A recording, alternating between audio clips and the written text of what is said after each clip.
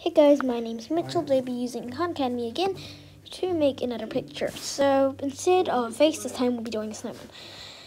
So let's try this out. I'm very scared. So first I'll have the word eclipse, and then here I'm gonna have 200 followed by I've done this before. And I kind of remember some of the measurements, not really, I don't know, honestly. Yep, amazing, great things are ahead.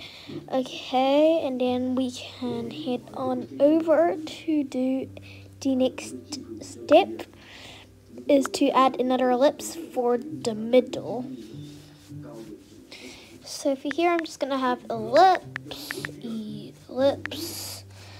And I'm going to type in 200. Okay, I'm not sure about this one. Maybe I'll do 200, 250. And I can always change it if I don't like it. So 200, 250, 100, 100. Okay, and I feel like the circle's a bit too low, so we can change that. 225. Yeah, I like that. Okay. Now we're gonna have another ellipse. Oh god. Okay. We need an ellipse. And then we are gonna have, I can always change this later. I'll just do 150. 150. Okay, also while I'm writing this, I'm just gonna say, you might hear some TVs or my grandparents, their reactions to the TVs.